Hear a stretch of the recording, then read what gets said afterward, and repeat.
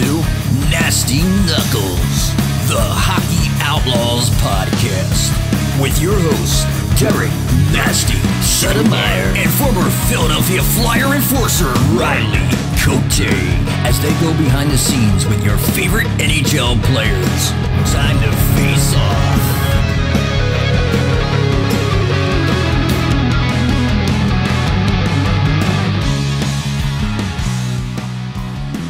Welcome back, I'm Riley Cote. This week as a Christmas special, we're going to share some of our favorite stories of 2021.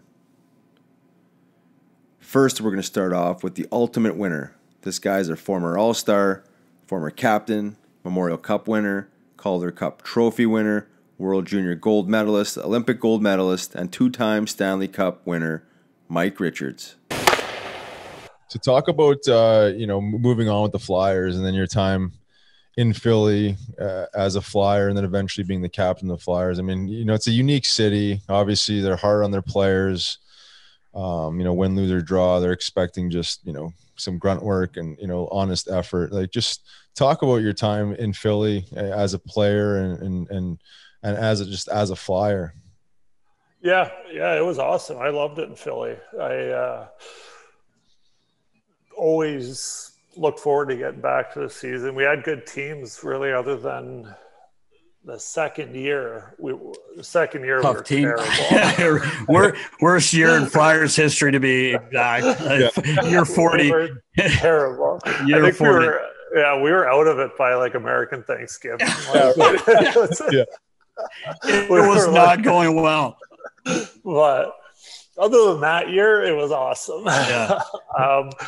But even like how crazy it is that we were that bad a second year, and then the next year we lost out to Pitt in the final, in this conference final. Yeah, like what the turnaround with Hartsey, Chemo, Danny, like a bunch of guys coming in, but Jason Smith, Gator, Hatch, I mean, like it was insane how quick of a turnaround that was. But it was always good. The Flyers, I got nothing bad to say about them ever. Like, Mr. Snyder was incredible to me.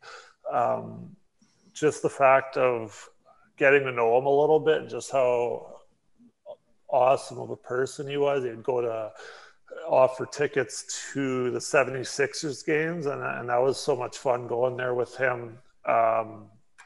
And then just the crowds there, obviously, were like a Saturday afternoon or a Sunday afternoon against either the Rangers or Pitt, when they sung God Bless America. Like, that would just, make the hair on your neck stand up every time. Hell yeah, man. Yeah. Even to this day, anytime I hear that song, it's literally, I still get goosebumps just from hearing that. So yeah, it was fun. We had a bunch of good teams. Still, probably one of the biggest disappointments of my career was losing to Chicago in the finals that year. And I still think if Ray Emery didn't get hurt that year, the late great, I think we would have won the cup that year. But it is what it is. It was a pretty cool experience to see how amazing that city was and how much they were behind us. Richie, like, to me, you were the perfect captain in my eyes. I know, Riles, we've talked about this before. Like, maybe not the loudest, losing your shit in the locker room, which I think actually is a good thing. So because you're calm, but no one could argue the way you played the game on the ice. You're a captain, man. No matter what you want to say, you're one of the greatest captains I've been around. And pretty young when you get named a captain. And in Philadelphia, it's a tough city, like we just talked about. But what were your thoughts about it? Like, I remember being a little bit nervous about it. I do remember, like, Homer and Johnny and I all had a meeting, and I remember saying, like, if this is your, like, if this is what you want right now, then I'll be the captain. But if it's like something that like you're giving it to me now because you have no one else, or if you're giving it to me now because you think in a few years, excuse me, I'm going to be the captain. Like if it's now what you want, then obviously I'm going to accept and I'll do the best job I can. And they were both like extremely like dead set that like this is what they wanted now, and that gave me a lot of confidence to accept it and take it. And I think that from that point on, it just gave me a lot of confidence that what I was doing was fine and I didn't have to change anything. And then like I said before, you kind of just like pick things up. The year before, Jason Smith was our captain, and like he was, to me, what a captain should be: stuck up for his teammates. He never complained about anything. He just kind of went about his business, and that's kind of what I tried to do too. Rick Bone, I'm not sure if you have watched a lot of hockey yet. I know usually you tune in more during the playoffs, if I'm not mistaken, but did you happen to see Jake Voracek's interview? Yeah, I did. Were there any times you just wanted to say that? Something like that? I just love how you could tell he was trying to bottle it up, but he couldn't. Yeah. You know what he's like, I'm not even going to answer the question. And then he started answering the question, but then he had it too bottled up. He just couldn't. Yeah. He's like, weasel. He is one person, and it's pretty tough to bottle that man up. Yeah. You know, it is what it is. I mean, sometimes you just can't hold it in. And that was one of those cases. And then you probably should. Sometimes you just have to let it fly. So, I saw that and I just started laughing because I've definitely felt that a little bit. Probably no outbursts like that. I probably did a little bit better job holding it in, but oh man, sometimes it's needed to be said. Yeah, right. Keep them accountable too. Yeah, exactly. Yeah, that's exactly what he was trying to do, I think. Exactly. I think he did. Yeah, I think he did too.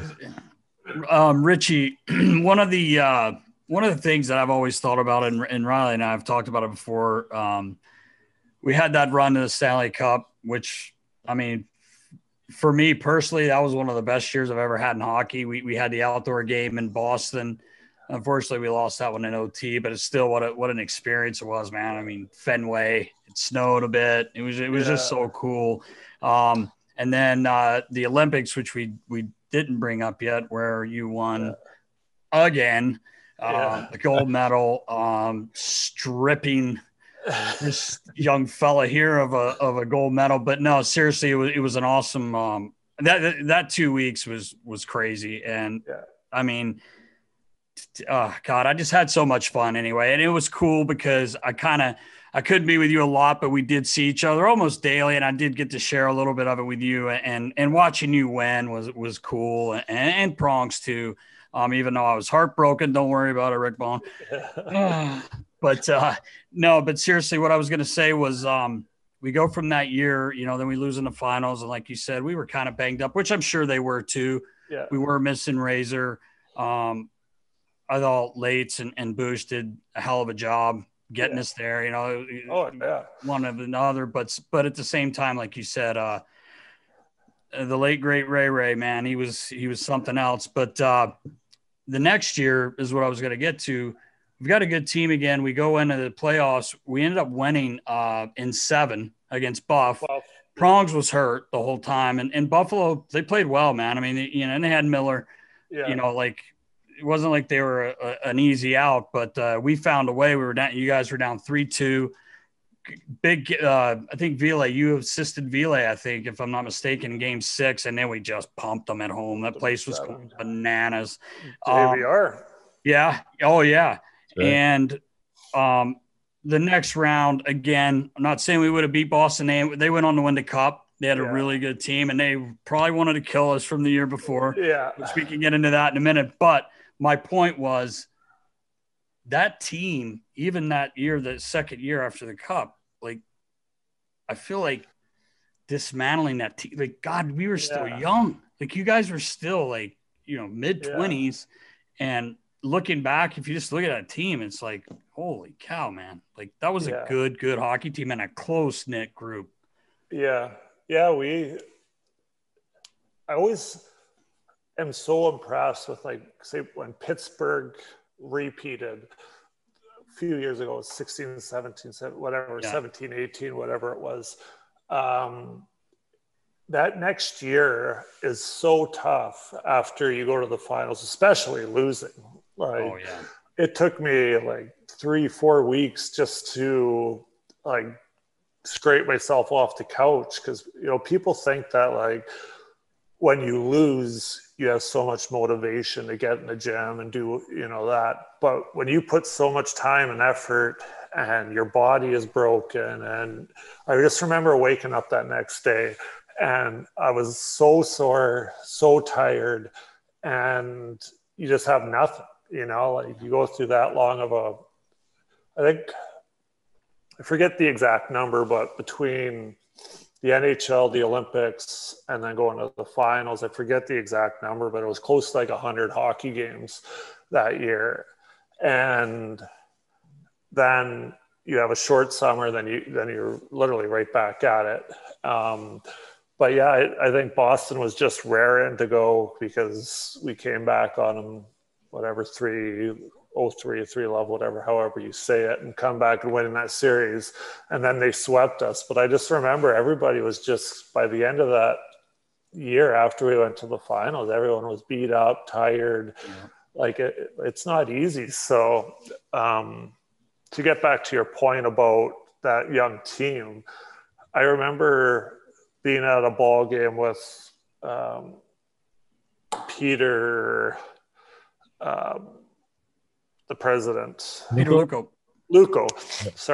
Peter Luco. And we actually got into that conversation about how we had such a young group of great hockey players and great people. And if we can keep this team together, is what we were saying, we could easily win in the next few years.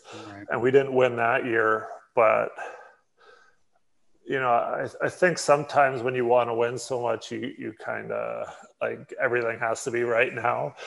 And so they traded Bobrovsky. That's right. And, you know, obviously not a great trade, but they needed goaltending. So, and they thought that was the best chance of winning. So they brought Breeze in. But just like from, what was it, conference finals, I think it was first or second round, we lost. And then finals, I think that was a 3-year stretch, something like that anyways. Yeah. But you could tell we were, like, just on the edge, you know, like, you just kind of had to go through some bumps to get to where we wanted to go. And then right as we started feeling those bumps, the 1 year of Boston sweeping us, and then it seemed like everything was just, like, starting to kind of pull apart. It was pretty disappointing, to be honest with you. It really was. I think, you know, even like I was a pigeon. I'm an equipment guy, but I just remember even the staff and us being like, "What's that?" The best pigeon in the league. Nonetheless, the pigeon. But just, you know, thinking like, dude, we're gonna do this, and then, you know, like next year or two, like, you really could feel it, and then just the devastation of everything that happened after that. Like, I kind of get it too, though. Like, Mr. Snyder, let's be honest, was getting older at that point, and he just wanted to win so bad. Right. You know, where it just turned to, there was a few years of, you know, goaltending woes, and to get back, like, Lates and Bush did such an amazing job, but, like, Razor started the year as our number one goaltender. It is what it is. But he just wanted a goaltender so bad that I'm assuming that Mr. Snyder said something to Homer about, do anything you can to do it. And next thing you know, the team looks a lot different than what it did. So I get it. I get the whole business side of it, but to say that I wasn't disappointed and a little bit hurt about being traded, that'd be a lie. The funniest, maybe not interaction, but like everybody in Philly was always so awesome. And like you said, there'd be a handful of guys, which there's a handful of guys for everything that are always a little bit of jerks. But it was during the playoffs. We were at Budokan eating dinner the night before a game. And I remember this guy literally getting mad at me that I was out eating, that I wasn't at home getting ready for the game. And I was like, I gotta eat. Hey, listen, Richie, he wanted it more than you. Yeah, he did. I'll never forget JVR did something at the Philadelphia Union. Way back, it was probably his rookie year, but he did an appearance there, and Jimmy Rollins was with him.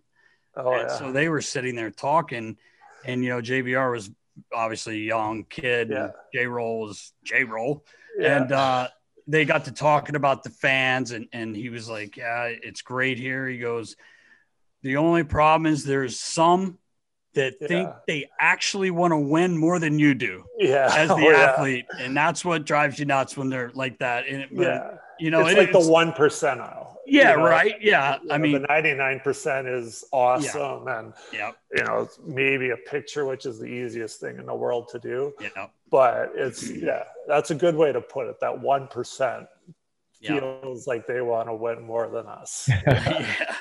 You guys are out there putting your balls on the line, doing everything you can, and you should be eating a home cooked meal, Mike. Yeah, you should be at home resting, getting ready for the game. Okay. But he was no joke, he was actually mad that I was there. But well, it was all good. I had a good time. Now we're going to jump to episode 5 with one of the biggest beauties in the league, Jake Voracek. Jakey talked about how demanding things were during his time in Philly, including teammates and coaches, and how much he loved playing here. There's a lot of emotions. Exactly. You get stuck in a zone for 2 minutes. You're dead tired. You can't breathe. You blocked the shot. You got hit probably. Yeah. That's the last thing you wanna do is to get yelled at from the coach. Fuck Jake. Wake the fuck up. Jake used to come back to the bench when I was with the team, and sometimes have a long shift. He's tired, and it was so funny because Lappy used to come up to you and try to talk, and Jake would, let me fucking get my breath. So then it turned into Lappy would come and stand beside me. If Jake was sitting in front of me, he would wait, and then 20 seconds go by, Jake would be like, "What?" Yeah, right. He knows it's coming. Lappy would just stand there and wait on you. We have so many good stories. That's sometimes during the game, some shit happens. Oh yeah, that's an emotional so game, funny. Man, yeah. You know what I mean? So funny. We had me, Simmer. I remember it was I don't know what year was that. We were pretty demanding on our power play, right, in Philly. That's why I think we were so good, because we were demanding. If one power play didn't go well, all right, you started looking around, you're like, all right, guys, wake the fuck up. Yeah. The second power play step in and something got screwed, it was a battle, on the bench. Oh, yeah. Fuck you, G, fuck you, Simmer. Simmer's bitching at us. Then I'm getting between them, and then I telling Simmer to go fuck himself. That's the truth, too, man. Simmer's telling me, fucking let's go right now. I'm like, let's go. Then it settled.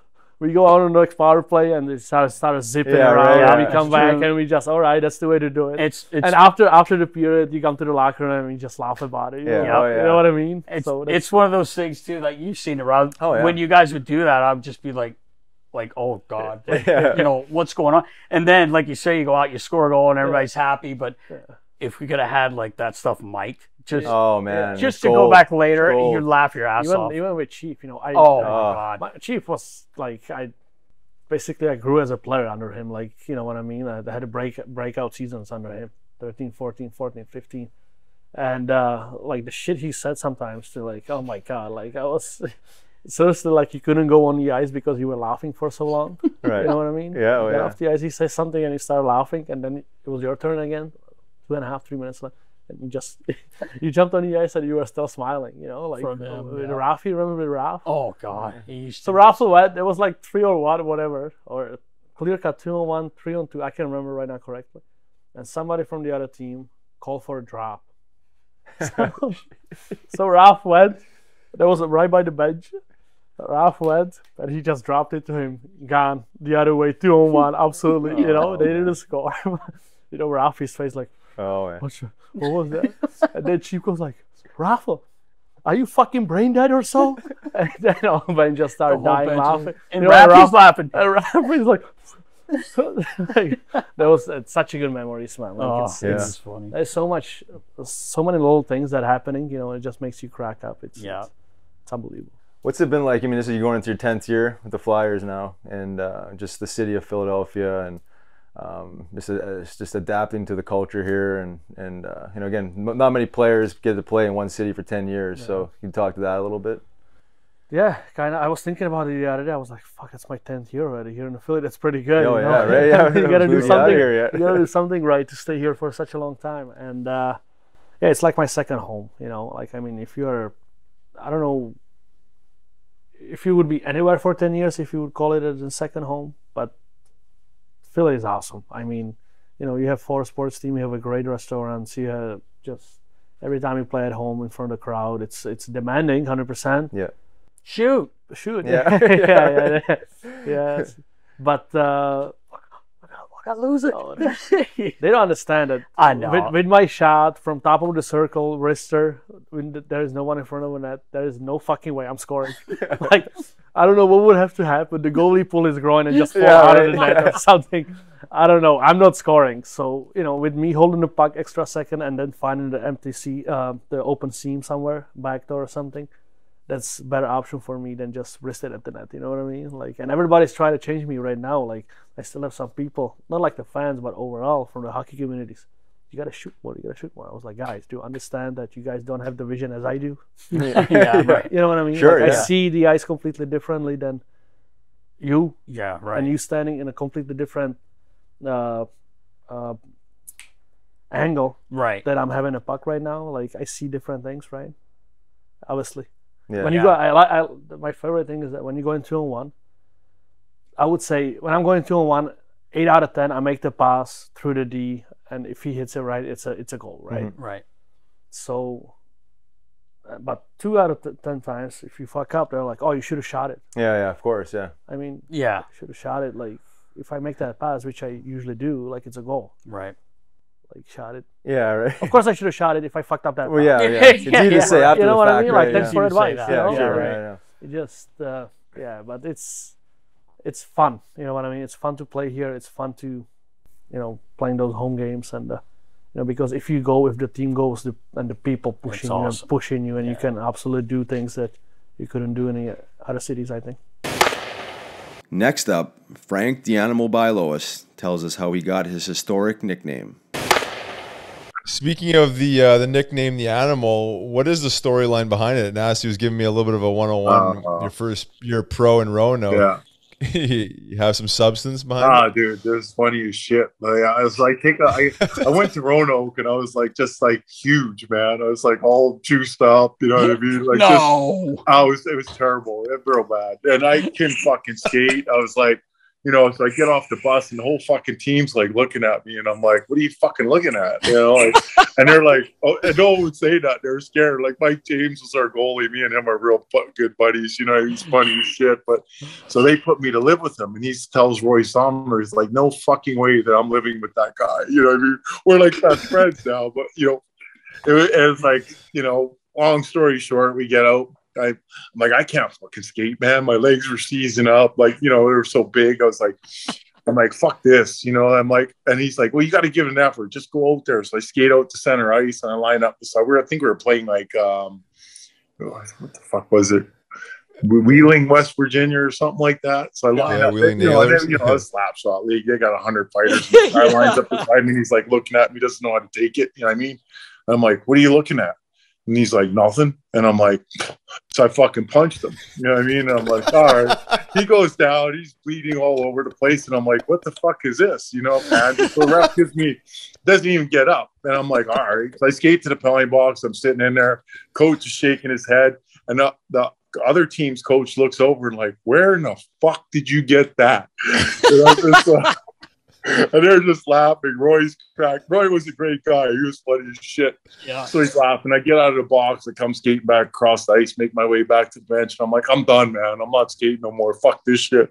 And he's like, you got to try. You got to get in shape. You know what I mean? Like, I'm like, okay. So I go cruising out there. I skate around. My legs start hurting. I'm like, I just stop, eh? And I'm like looking around. The guy skates by me. I tomahawk him. You know what I mean? And like, and then he's like, he drops his gloves. And I punched him. I hit him right in the front of the helmet. His helmet fell off his head in like 2 pieces. And I'm like, and I hurt my hand. I was like, fuck. And then he dives down, tries to turtle. I pick him up by the back of the shirt. And I got him up in the air and I'm fucking hitting him, you know, like typical Frankie shit. Yeah. He's like half dead, so I throw him on the ground. And I skate back to the box. And Roy's like, are you going to try and play? I'm like, no. Every time you put me on ice, I'm just going to fuck someone up. And he's like, okay, so I go out there again, and now I'm actually, okay, I'm going to try and play a little bit. So I get the puck, and I'm skating. I'm like, again, you know, I'm out of gas. I'm like, I'm out of gas. I'm like, so I go stand against the boards and hold the puck, and some idiot decides to run me, bounces right off of me. Hey, I look at him, turn around, grab him, one punch him, knock him out cold. And at that point, this fucking hillbilly, this big truck, they had a fishing pole with Kentucky Fried Chicken bucket, and they're flinging it over the boards and reeling it in. And I'm laughing, and he's like, "This kid's a fucking animal." I started, man. And I went up to they had a bar, so I got tossed out of the game. I went up to the bar, and the owner was like Henry Brabham, just total, you know, like hillbilly oil tycoon, like loaded. Yeah. Carries a big 45. He's crazy. You know, there would be problems in the bar. He'd pull the gun out, put it to people's head. Don't make me kill you, son. Oh yeah, it was crazy. Oh. It was funny. It was nuts, man. I seen some shit in Roanoke, man. That was funny. I was kind of telling Riles about, I think you were telling me you drove a cab for a job too. Oh, right? yeah. Like, My dad. Yeah, my dad had a taxi business. You know what I mean? So it was great money. I mean, like, honestly, you know, because you're not paying. Usually you got to rent to work there and stuff like that. You pay the owner, you know what I mean? But my dad was like, yeah, go drive cab. It was fun, man. You fight a lot, you know. I fuck every day. I used to drive taxi. I think that was like playing a hockey game. You just get fights easy, man. They get in your car all hammered up, and you like have to get out of them, or they don't want to pay. And it was fun, man. Oh yeah, that's fun. You got the green light again to just pound faces. People don't pay it for their taxi ride. I'll tell you this one time. I'm driving cab, and it's like maybe 3 o'clock in the morning. I'm like down on Sherbrooke, you know, in the hood there, Riles. Oh yeah. Right? Yeah, like really bad. And this guy comes out of one night. It was like, I can't remember what bar it was. So he gets in the fucking cab. He's got to be like 7 feet tall, man. Good fucking 350, 400 pounds. So he gets in the car. His head's turned sideways because he can't fit in the car. And his one side of his body's touching the door. The other side's touching me. And I'm like, holy fuck, look at the size of this big motherfucker. And I'm like, I hope he behaves. You know what I mean? It's like, hope he behaves. Yeah. And I'm like, oh my God. So he says, pull in here. Like we go, it's like a $7 fare. You know what I mean? And he fucking pulls in he goes, pull in the alley. And I'm like, oh, fuck, here we go, man. You know, and he's like, I'm not paying. And I'm like, yeah, well, hey, $7, man. It's like, you have it. So then he's like, so he gets out of the car and he's like, fuck you. He's kind of losing it. And he walks around to the front. It's my old man's cab. And he takes his fist like Donkey Kong and whacks the hood. And I'm like, oh, now you got to fucking piss me off, eh?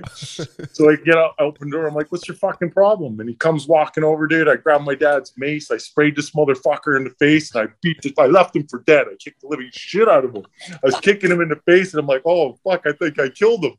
So it's like 3 a.m, minus 40 outside. And I'm like, oh, fuck it. I leave him. I call my old man. He's like, I said, Dad, I fucking think I killed this fucker. He's like, were you sure? And I'm like, yeah. He goes, where? And I'm like, dude, I don't know. He goes, okay, come and get me. So if I could drive from fucking Sherbrooke all the way out to past the perimeter, like West St. Paul, which is like a good 35, 40 minutes. I grab my dad, we drive back, and here, like 40 minutes later, minus 40, there's some people in the alley trying to pick this fucking Godzilla up. You know what I mean? Bleeding everywhere. And my dad's like, oh, he's alive. Let's get the fuck out of here. Maybe in a coma, but he's alive. My God. Yeah, dude. Oh, they were dragging him out. There was like 4 people. Like, you need a crane to pick this motherfucker up, man. On episode 28, the captain Claude Giroux joined us. G gave us some insight on the different coaches he played for in Philly. G, I was going to ask you, obviously you've been here a while now, but 5 coaches, you've been through 5 different coaches, and they all have different things. I know you enjoyed Chief. I'm not saying he was your favorite, obviously, but I mean, because you had a good relationship as far as I know with all the coaches. But we always kind of bring Chief up because he's been a guest on here, obviously. And I know there's more than a few times he make you laugh during the game. That's the funny thing about Chief. But yeah, like I said, you've had 5 coaches. You know, like, I don't want to say who's your favorite, but like, what did you like about, like, you know, Lavi or Chief or Johnny Stevens, which, you know, yeah, I mean, I got along well with all the coaches, and like you said, it's like everybody has their own way of coaching, and I mean, I don't really think of any of those coaches that were similar. I mean, you have John Stevens, that's one guy that really pushed me, and he literally told me, if you're not the hardest working guy, you're not going to play for me. So what I did, I just started working harder than I was. So he was great. And then Lavi's intensity, how he motivates the boys get going. He, you know, being obviously going to the Stanley Cup Finals with him, it was awesome. He finds ways to get the players to play for each other and to make it feel like a family. And we've had some good years together for sure. Yeah. And then obviously Chief, remember when I beat him arm wrestling? Yes. That's what I was saying. Oh, that was amazing. That's impressive. Yeah, I should have just retired right there. Right, yeah. That's it. Yeah. So I beat him, and then he goes, okay, we're going again. And I'm like, God damn, okay. And then he beat me. I'm like, can we keep it even? Like, we're done. Yeah, He's all fired up. No grudge match. He would be fired up. That's awesome. Yeah, I liked, you know, like in Philly, I was upset when Chief got fired, because obviously I've known him for basically my whole life and good buddy. You hate to see anybody lose their job, but Hack, you know, I really liked Hack, and the people that, you know, it's like Riley, kind of like what you said, and we've talked about this before, but, you know, well, he's too stoic on the bench. Well, you don't see him when he's not on the bench. You don't see him underneath and when he's pissed off. Right. And, you know, not all coaches are going to flip out, waving their arms and screaming and yelling. He's just a different kind of guy. But I really like Tack, and I know you like Tack too, because I remember the day he had to go, and you know, you see him in the hallway there, and then he came down, and those things are tough to see. But I really like Tack. I thought he did a good job, and you know, get this new coach, got AV in there. He's got an unbelievable resume, and next year is going to be, you know, a good year. I really believe that. Yeah, I do. I think so too. Going back to Hack, I think the passion he's got for the game and his work ethic. I mean, every day he was going, and we're trying to figure out things. And my great coach, and obviously didn't end up great, but you know, we had some good years with him for sure. Yeah. Good man. Really good man. Yeah, there's not a whole lot of room for error in coaching pro sports. You know, you don't have much of an opportunity if you don't win the first, you know, couple years. You know, you're rode out of town. But I didn't play for Hack, but I worked with him in preseason and stuff like that, and communicated with him. I really liked his attitude towards the game, and he communicated well, I thought. And you know, I think you know, he might have got a short end of the stick there, but that's just the way the game works. And You know, and then you said Nas there, you know, the whole, you know, presentation of how he is on the bench. And I think John Stevens, he got ripped on for that too, is that, you know, and I find it ironic because, you know, part of Johnny's message was just to like maintain composure, right? Like you don't want to, you don't want to show everybody that you're like the village idiot and you're like losing control. So like, I learned a lot from Johnny with that message of like not like blowing a gasket every time something goes wrong and freaking out, because it's easy to do. And you know, a hack I think was a similar way on the bench. And then you got Lavi in between. You know, Lavi's like pulling his hair out and up and down and up and down. The boys used to yell at me for giving him those pills. He'd start the game as soon as the puck dropped. You giving him 5-hour energies, 10-hour energies, pill. We had it didn't help. He drank 7 cups of black coffee from 3:30 to 5:30. Like, I don't know how you can even put that many in your body.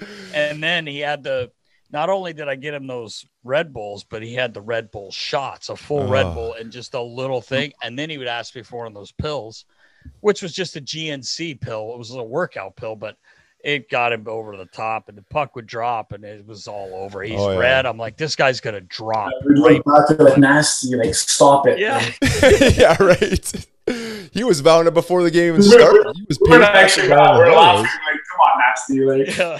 What are you doing here? You got to stop giving him those pills, man. Do you remember with John Stevens when he was coaching, we were practice and we were doing morning skate, and everybody we're doing breakouts, mandatory sauce. So everybody's doing sauce. And then at one point, John goes, okay, like, just blows the whistle. No more sauce. Tape to tape only. No more sauce. So Richie's line goes up and it goes D to D. He gets in the middle, goes to pass it, goes on his backhand, makes a backhand pass, and then Johnny just loses it. What is going on? Everybody's laughing, and just that kind of team we had, just loose. Johnny's eye that I was probably just first year, and I'm just like, what is going on? Yeah, I'm listening to the coach.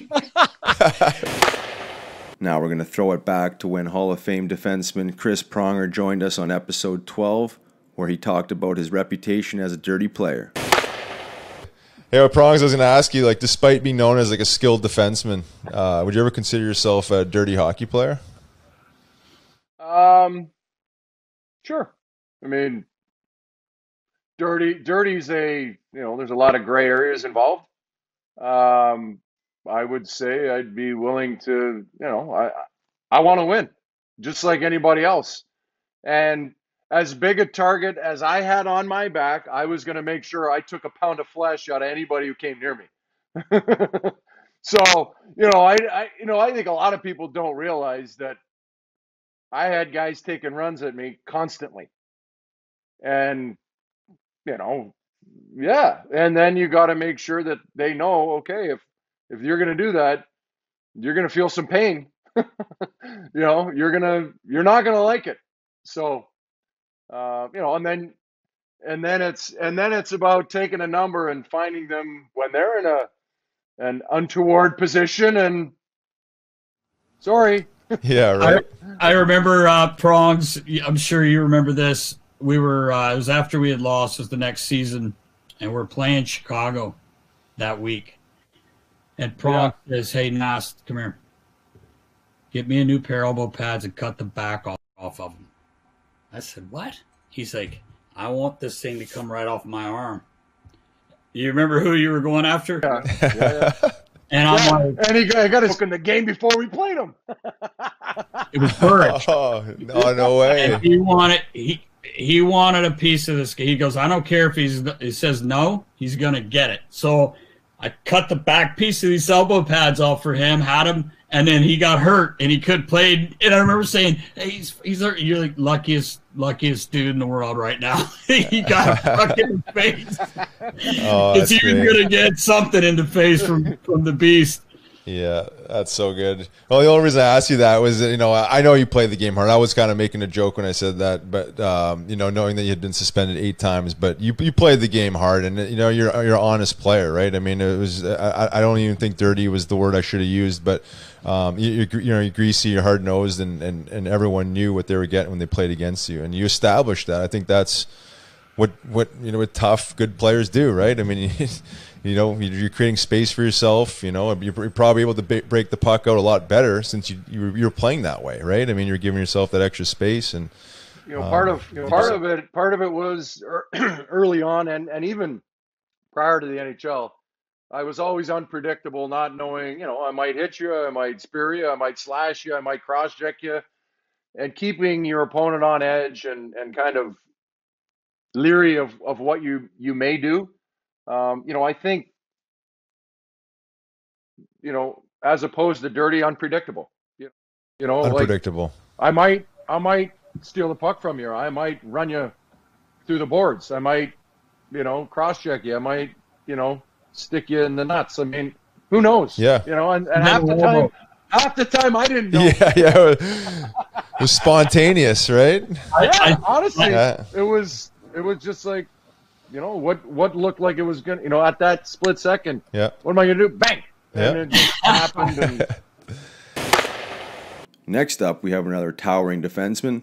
Sam Moran joined us and talked about going from defenseman to forward and back to defense, along with his first NHL goal and his run-in with Brendan Lemieux. I was going to ask you to walk us through going into last season in your mentality, because I know we had a conversation in the summertime. You had a meeting with Alain Vigneault, and there was an adjustment to your position and the whole bit. But to walk us through all that, because I know there was a lot of the question marks and changing the game plan up a little bit, and it kind of worked out in your favor in the end.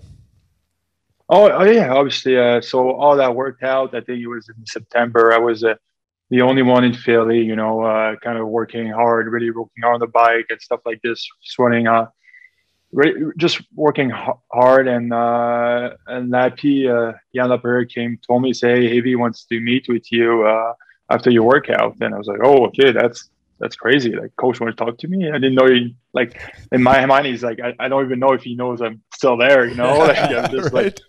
And I was like, okay, and I went there, and he kind of explained me a little bit what happened during the bubble hockey, and they were trying to find that physical guy, but they can't really find it anywhere right now in the league. They're kind of pretty rare now.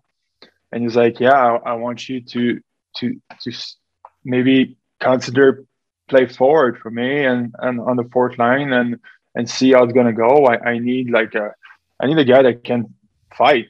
Obviously not fight, but just get a presence there, and because obviously in the organization we have no one. Even now, like I'm sure they're gonna try to get some other guys, but something we need to get better at. And and as soon I was really shocked. I think I was like, man, I'm not doing that. What the hell is this? Like this kind of sucks. Basically I'm a defensive defenseman, and I hate the other side of the red line. But not I hate it, but I just offensively, I know what to do as a D man, but I'm not a flashy guy for any means. I'm just shoot the puck on net, give it the puck to goals, and let him do his stuff. That was my game plan, Yeah. Defensively, obviously, I'm in my kitchen there, and I really like to be in the defensive side of the puck. But so I call my agent and see what he said, and my agent Pat Brisson obviously was like, man, just the fact that an NHL coach tell you that he's willing to give you a shot, you need to take it. You need to try, and you need to have a good attitude and try to do it. And after that, I kind of I was like, yeah, he's kind of right. Talked to my parents a little bit, and obviously I make a couple of phone calls. I see a little bit the guys that have that role, and obviously Riles was on. I think Riles was one of the first one I called with Chris Stewart. Chris Stewart, a really good guy, and Riles, I was like, and you told me that the same thing. I was like, Stewart told me the same thing. You just chip it, you need to put the puck deep, finish your hit, go change. And that's it. And it's just, and that was a little bit the thing. And obviously, for me, I knew I need to prove that I can be one of the toughest guys in the league. But in my head, I kind of knew it. I can do it. It's something I was really good with the Phantoms, and obviously I didn't do it in a long time, but I was just willing to do it. I know right now it's something I need to do. And and Riles gave me one of his coach that he had back then, and he was really good with me. I got to work with him in August again. I need to text him actually. And Marco Perazzo. Yeah, Marco Razzo, yeah, great guy. He's so funny. Riles, don't do that anymore. Yeah, I know. You were bigger back then. That's what I hear. I mean, I see picture too. Your neck was huge. I was fat. I was a fat ass. Yeah. Oh, you were tough, man. I mean, you coached me to Phantoms. You were freaking crazy, man. The event, not crazy. You were awesome, but you were like fired up. I loved it. You're such a good coach. But you know, I call you and yeah, it is. But you give me some great advice, and I really appreciate that because obviously, Riles, you've been my coach, and I still think high of you and all that stuff. You know. Yeah, for sure, man. Well, you made the right choice. I mean, you had a good attitude. Obviously it didn't work out up front the way, you had envisioned it. And there's probably some disappointment when you land up going back to the Phantoms, but you go back to the Phantoms on D and you play very well and you get the call. Yeah. And now you're back up on D and you look comfortable and you look ready to rock and rock really solid, really. That's a crazy story about it. That's like, so obviously, like what happened, the only reason why I went back down is because there were so many injuries D back there and with the Phantoms. So Chuck, after a game, he comes see me. He's like, "Hey, Sammy, like there's ton of injured guys on D right now at the Phantoms. We need you to go back and play." I think Friedman was just get picked up in the waivers and stuff like this, Yeah. And so they didn't have enough D. So I go. I'm like, and as soon as they told me that, I was with Daniel Briere actually, like Danny B, doing some extra stuff for him, and that was my last practice as a forward, and I was so happy, man. when they told me, just go, you need to go play some go play defense there. And my first game against Hershey, I was so happy, like in the warm up and stuff. I was just like, I was like, man, and. First shift, like I do a good first, I just do a good first pass and all that stuff. And I had a great game that game. And I was like, man, I loved it. And I played another game against Hershey. And after that, I talked to Gordo a little bit and I told him, like, I don't think I can do it anymore. I can't be a forward. And he's like, I think you should call Chuck. And that's what I did. I called Chuck and I told him what I was thinking, that kind of what I want to do.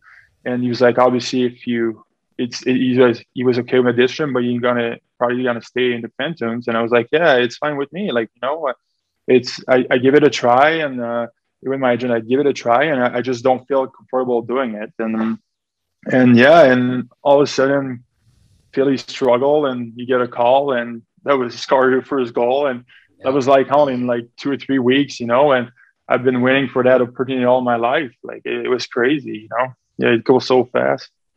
Yeah, that was awesome. We were, every week we have we do our show here, and we have other things that we jump on with other people, and we were crying for Big Sam. Crying, calling this guy up. Well, yeah, like we were, we were ready, and we know you're ready because we both know you so well. But the best thing one of the things that we talked about, we did a post game one night. It might have been the night he scored, Riggs? Was it that it was. Night? We did a post game, and you just the whole game, not because you scored the goal, Sammy, but it was the way you played. You just made it look easy. You got the puck, you made the pass. If you didn't have a pass, you got it out of the zone. Nothing's happening, but you're a presence that they need. You have to have a presence. And you bring that, which and then to top it off, you score your first NHL goal. It gives me chills just because it was so great to see you finally get that. But just the way the team reacted, you could just tell. And we talked about it a lot.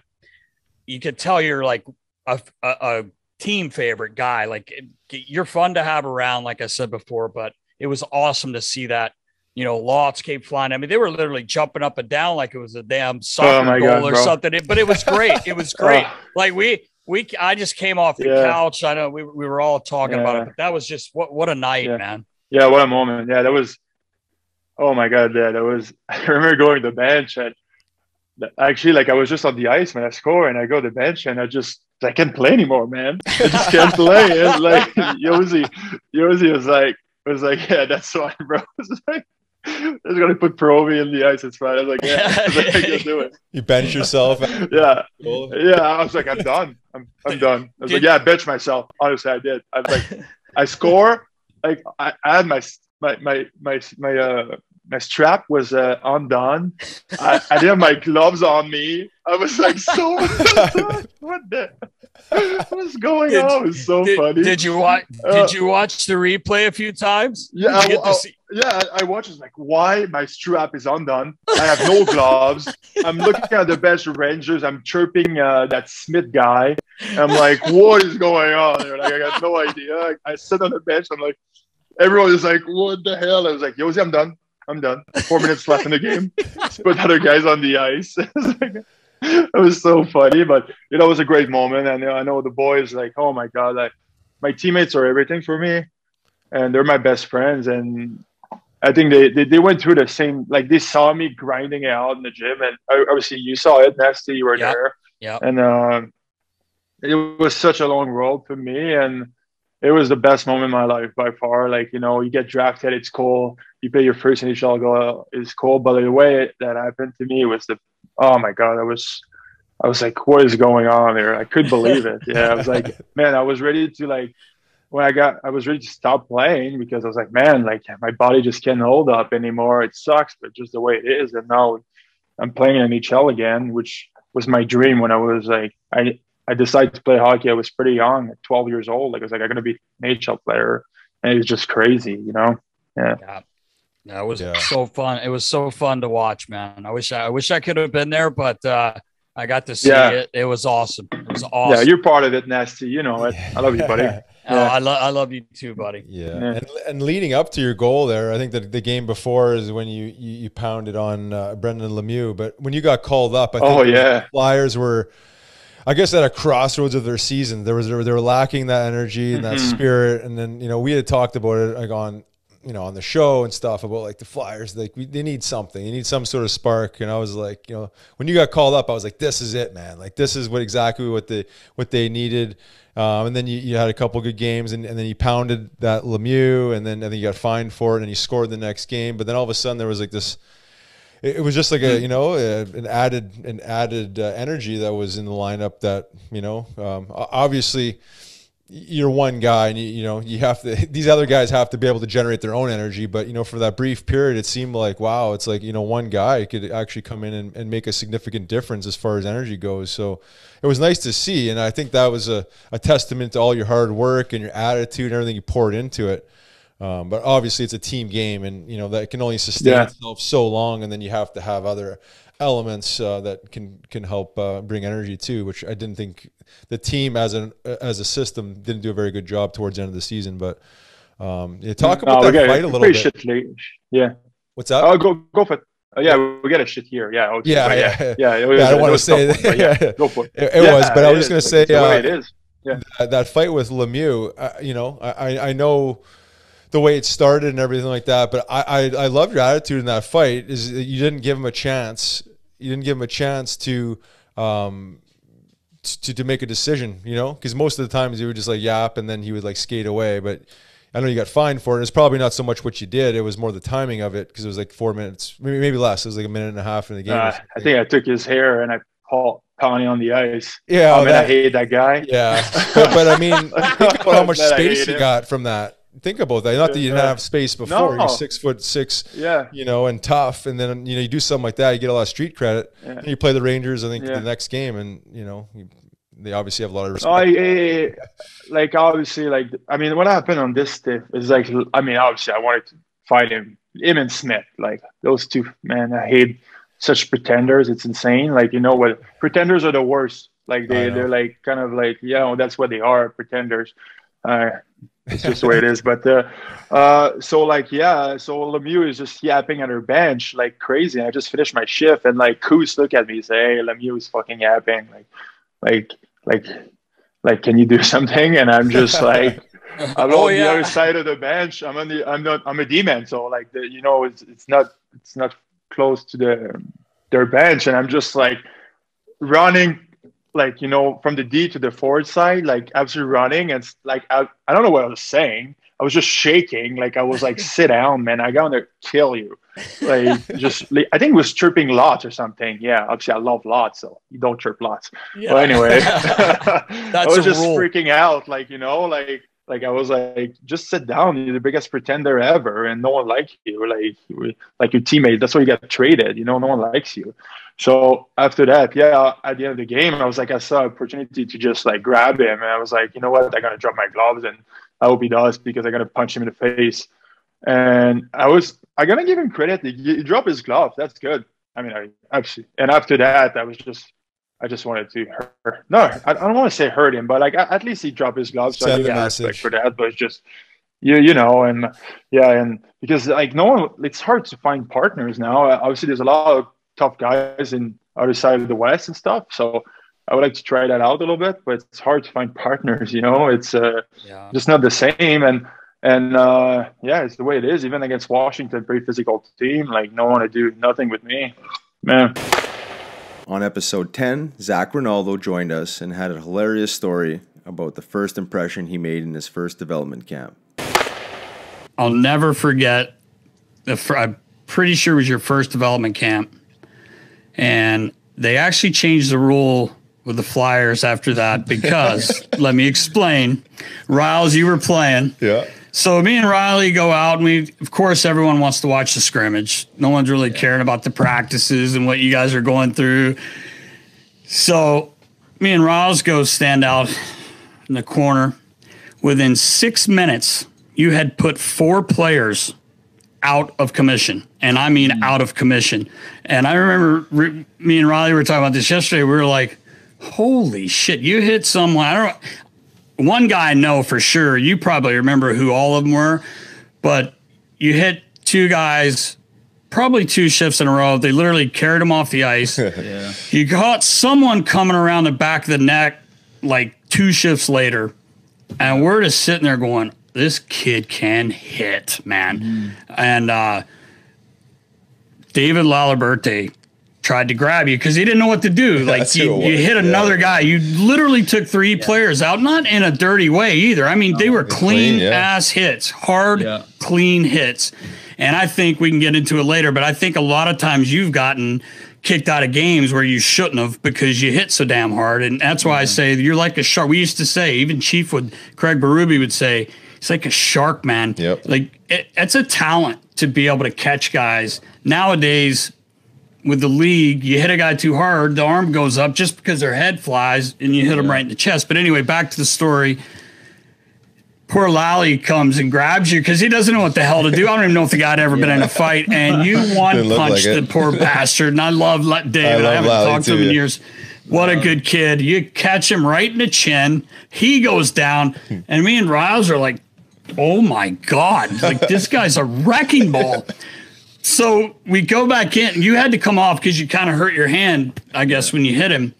And I'll never forget, him and I are sitting in my office, and you came down the hallway. You had your hand iced up, and I barely knew you. It's your first camp, Riley, and you were like, "Hey, Cote, that was for you, man."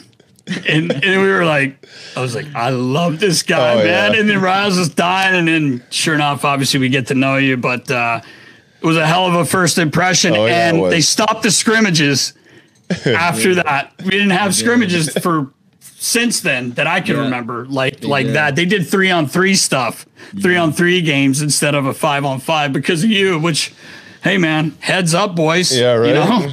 I mean, God, thank God. If you hit me that hard, I'd probably be dead. But at least the guys were dead. They told me before the scrimmage not to hit. Like not to like fucking kill people. Jeez. And I thought to myself, I said, that's not hockey. Right. I'm not gonna not hit. Like, I'm here to make the team. Right. This is what I want to do. Right. And I didn't care what anyone told me. So I kind of made a point to hit a little harder, just to kind of put it in their face. Like, no, this is what I'm here for. I'm not here to pussyfoot around. This is what I'm here for. I'll make the team. And yeah, they stopped the scrimmages after that. I remember Mr. Holmgren coming down, and he said, "Let me guess who your favorite player is now."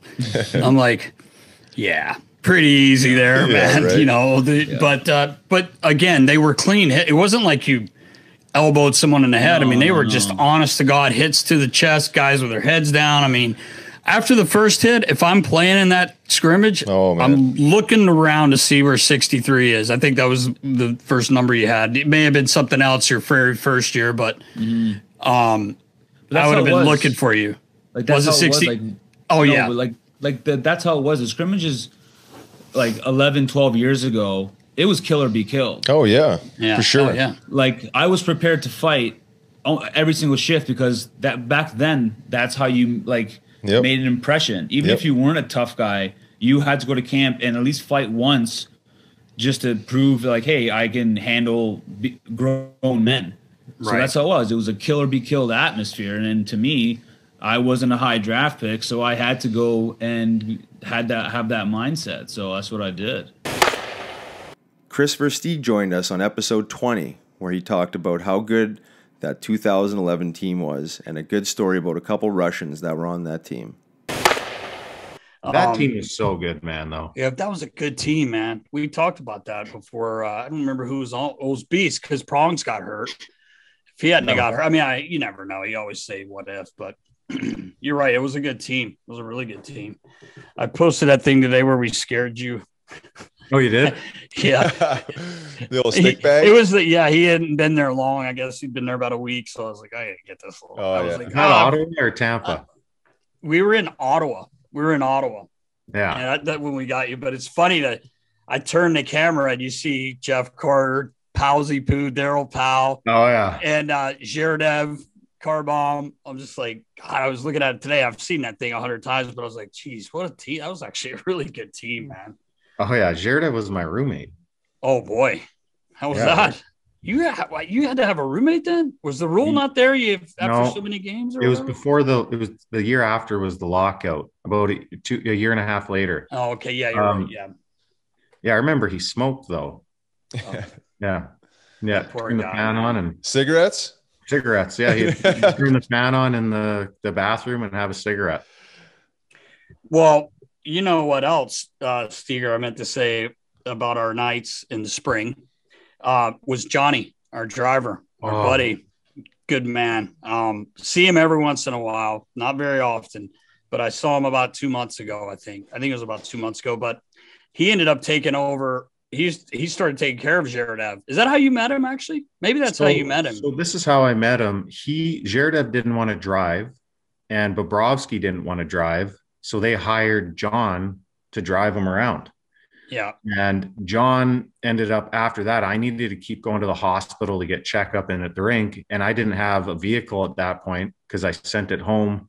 I think my girlfriend took it. She was my girlfriend at the time, wife now. She took it home, and he started driving me around, and I got really close with him. And then he got sick, I believe. Yeah, he had a stroke. He had a stroke. Yeah, man. And so I was like, oh boy, that's not good. But I haven't talked to him in a few years. But that guy, man, I remember one night I got home, and it was like, we got home, at like 3. Yeah. And I come outside, and I'm like, okay, I got to get something to eat. So me and Brody, my friend who was staying with me, we go get something to eat. We come back, it's 8 a.m. and Johnny's sitting there in the parking lot with Bobrovsky and Zherdev. They're just sitting there. And I'm like, what are you guys doing? They're like, oh, we're just hanging out. I'm like, have you guys gone to bed yet? They're like, no, we've just been sitting here the last like 4 hours. I'm like, so John is sleeping now because that's what he did. Yeah. He just drove. So, I mean, amazing guy. I always worry about him since he had his stroke. Yeah. And I think his daughter ended up driving for a little bit from what I heard, but I haven't talked to him in a few years. But man, Johnny, he is the funniest guy. He was awesome, man. Oh, I don't know if you ever got to meet him, Riles. I've heard stories. I got a couple good ones that we won't say today because it's family friendly here.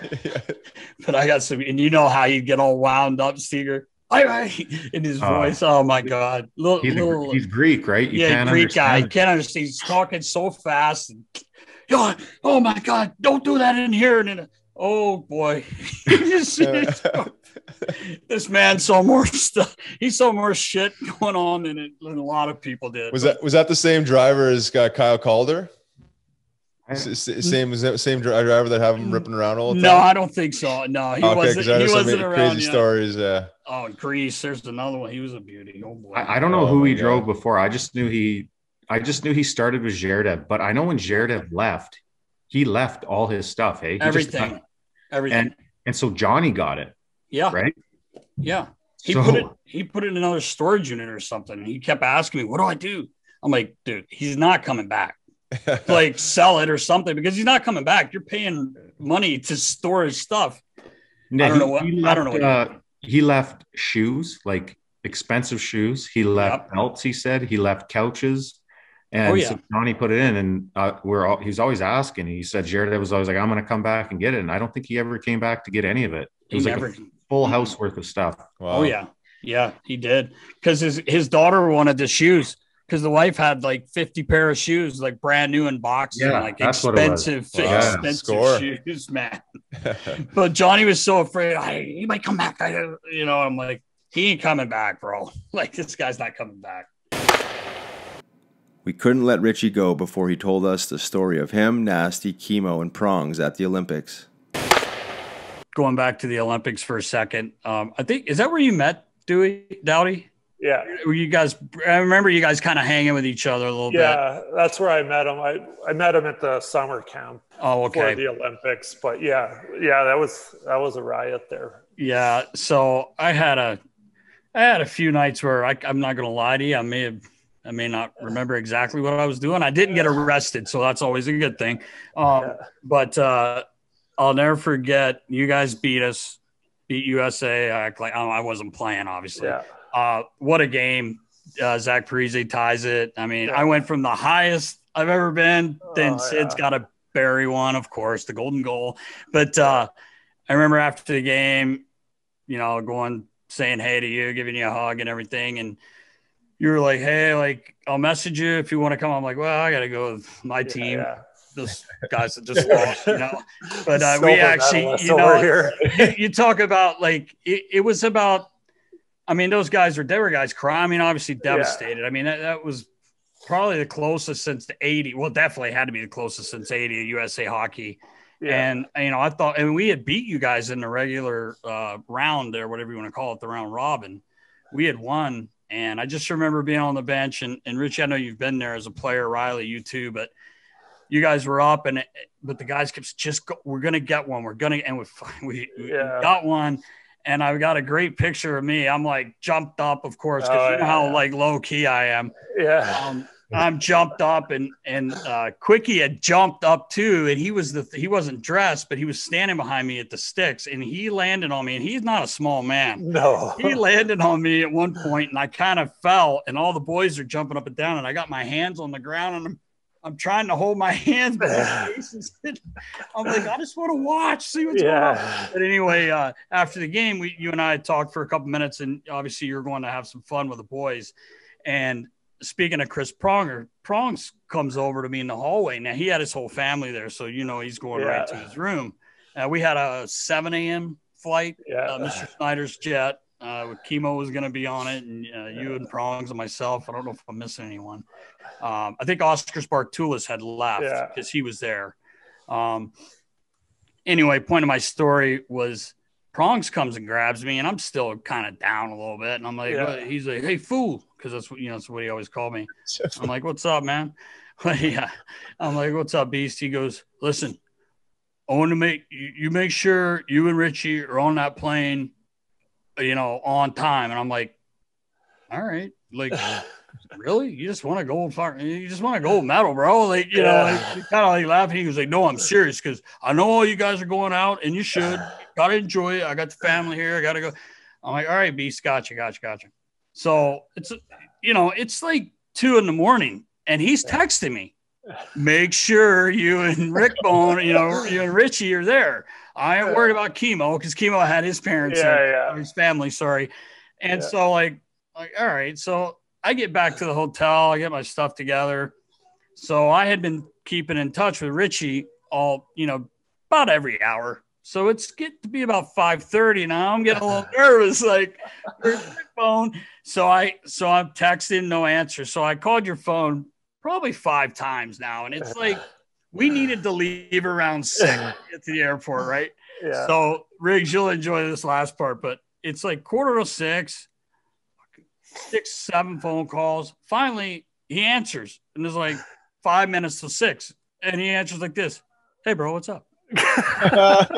I'm like, "Dude, where are you?" I'm like, "Prongs has called me 10 times. We're supposed to be at the airport in an hour. Where are you?" And he's like, "Hey, where are we?" And I said, give that person a phone. So he hands the phone over, and I'm like, "Hey, listen, this is life or death." Because we had asked Mr. Holmgren to back the flight up because we were flying to Tampa. I mean, it would only make sense. Like, my God, but you play in the gold medal game. But anyway, Prongs he's calling me, he's yelling at me. I feel like my dad's on the phone with me yelling at me. And so Richie gets back. I said, 911, get this man in a cab. I got to meet him. He gets back. I'm like, "Did you pack?" No, not yet. And then I'm like, "Where's your gold medal?" "My mom's got it." "Okay, good." All right. So anyway, the funny part is, Riles, of course, I was shitting my pants because I did not want us to be late. One, because of Beast, Prongs, but Homer too. Homer was adamant about us not being late. So we get to the plane. We actually, Kimo waited on us and let us jump in his big van. Yeah. We get there, no Prongs. No way. So we're dying. It's like 10 after 7. And we're just like, me and Rick Bone are kind of laughing, and Kimo, he's so funny. He kept making little comments. So finally Beast comes flying up in his limo or whatever. He's got the boys with him, his wife, and they get on the plane and they're jumping around thing. And me and Richie just want to go to bed. Richie's got the old iCar, whatever you call those things. But Prongs gets on, and I'm like, "Yo, Beast, what's up, man? We've been here like 45 minutes. He's like, "This guy got fucking lost. He's losing it." If that would have been us, dude, they would have taken off. He would have taken off. He would have left. For sure, he would have left. Richie, you better get on the horn, get us a private PJ going here. But I thought that was so funny because Prongs ended up being late instead of us. Oh, yeah. And last but not least, the captain finishes us off. G tells a few funny stories about his competitive side. Sometimes things snowball, and then you're trying too hard, almost like people are like, "How can you try too hard?" But you know what I mean when you say you try. Everyone's just trying so hard, and it was so many expectations, like you said, after last year, and just couldn't get rolling. And the COVID thing, I didn't think it was fair. Not to give you guys excuses, you guys never made an excuse, but I didn't think it was fair that you ended up playing a lot of games with not just 2 guys out, 6 guys out. I didn't think that was fair. I saw a lot of teams get their games canceled, more games than you guys did anyway. But it's still just such a shit show. From the bubble was hard. You guys are away from your family, and this year you're kind of in a bubble, basically on the road because you can't really do anything. Did that come into play at all, you think? With I know everybody has to. Well, everybody's got, like you said, everybody's got pretty much the same schedule, but you play 7 games in 12 days. You're just like, there's no recovery. You can't take care of your body as well. It's kind of messed up. And I think just like you said, is like when you lose 1, you lose 2, and then you try to work a little harder, try to do a little much, and try to force it, and then it gets worse and worse, and you can't get out of it. So. One example is 1 year I didn't score the start of the season for I think it was 18 games, and Paul Holmgren called me in his office and told me, "Gee, you're working too hard. Stop working too hard." And I look and I'm like, "What? What the hell do you want me to do? You want me to stop working?" He's like, "Yeah, work less. It's gonna work. Just relax. Like you're going way too hard." And I got out of that meeting more confused and I kind of just relaxed and went well after that. Well, that's you though. Like that's what I mean. You're such a competitor. I mean, with anything, I've been around you a long time, and I've been fortunate enough to know you since you're a young kid.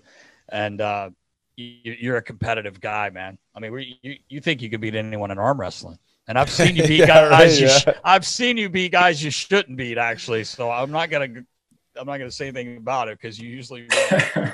But you know, that's one of the great things about you and you being a captain, and such a good captain is, you know, it's not always about the loudest guy, but I feel like being around you for so long, I really don't think I've ever seen you take a night off of a game. And even practice. You practice hard too, but that's something that a lot of people can't say. But I know how competitive you are, and you know, you get wound up, you know, when things aren't going well, and you should. And I love that. I love that about you. And you know, I know I remember we were playing at home, and like we're known to like give it to the refs a little bit. And you know, as captain, I had to tell the boys, let's stop yelling at the refs. And I'm probably one of the worst, to be honest, but I try to like calm down so everybody calms down. And then this one game, I remember I told the guys, just everybody relax. Just don't yell at the refs. Like, I'll go talk to them. Let's not yell from the bench.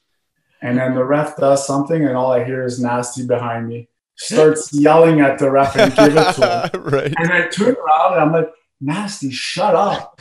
And you were so mad at me for the rest of the game. You wouldn't talk to me. And then I'm like maybe I should have like not yell at him, just like tell him. And we go back to the bench, go back to the room after the game we won, and we just looked at each other and we just started laughing. Yeah, he was right though, and he did say that a lot. Boys, leave the refs alone. But one of my favorites was a couple of years ago, and I busted out laughing because they went to video review, and Hack was the coach, Dave Hackstall, and Hack says, "All right, boys," kind of guys are around the bench, and he's like, "All right, boys, whatever happens here, just stay calm. If it's a goal, we're good. If it's not, just stay calm." And it's not like none of the guys are talking. And G jumps over the boards and goes, "If they don't call this goal, I'm going to fucking lose it." He was kidding. And I started fucking dying. And Hack just put his head down and started laughing. I said, "Holy fuck." But G, you're known a little bit. You chirp a little bit. I don't know if people know, but that's another thing I love about you. Yeah, you got to like talk. One of my favorites was we were talking about was when you came back from the concussion. God, way back, I think 2012 was. I think it was here we had Yogs, and anyway, you're taking the face off with Otter. Remember, you'd miss a bunch of games, and you had a hell of a game. I think you had 4 points that game. You're coming back from a concussion, and they're getting ready to take the face off, and they're mic'd because the HBO was following the team around, following us around. And G says, "Oh, you taking this face off?" And Otter right away, you know, he's a chirper. He's like, "I'm fifth in the league. I'm fifth in the league. You're good. You're a good player, but I'm a good player too." And G said, I didn't say you weren't a good player. He says, yeah, I'm fifth in the league. I'm going to win this thing straight back. They drop it, G, just right back Clean to the win. D. I can't remember who's on there. Oh, just right back. Fuck, I laughed my ass off. And it was good because it was really like that's just no, I know it was true. Yeah, it was funny though. But you got him wound up so much from that. I knew it was mic'd up. I knew it was mic'd up. So I'm like, I got to win this one. Yeah, you got to win it. And then he was so wound up. He remember he went after Labby. Yeah, Labby, like it was the whole thing. It was kind of funny, but awesome. I was glad that was you were mic'd for that, so people could hear a little bit of it. Yeah.